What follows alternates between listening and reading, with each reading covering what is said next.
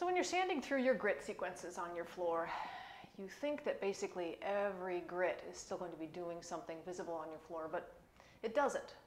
By the time you get through 36 grit, you shouldn't have any finish left on the floor. Doesn't mean you're done, but it means the floor is essentially naked. And for the next 2 grits, you're just sanding and making the floor smooth. But that can be really hard because you've taken all the finish off. So you've got no tracer. You've got no way always of knowing exactly where you've been. And it's fairly easy to follow with a drum sander. You're fairly disciplined. But when you're running an edger, sometimes you need to know where you have been, because I don't want you to over edge, I don't want you to under edge, I don't want you to skip. So I cheat.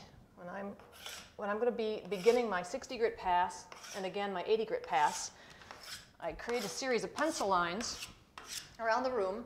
I want to make sure I come 1.5 feet or so into the floor, so as the drum sander comes along, she'll erase whatever she touches, and leave behind exactly where I finished. And when I come back through with my edger, I'll know exactly where I've got to start to make sure I don't skip anything. And even more importantly, if I am running an edger and I'm trying to go over a pencil line or remove it, and it doesn't remove, change the paper on your edger. Your edger should be able to rip through a pencil line with nothing, with just looking at it. So it gives you 2 things. It tells you where you've been, doesn't let you skip anything, and it makes sure your paper is always sharp, which means it's cutting out the swirl that came before it.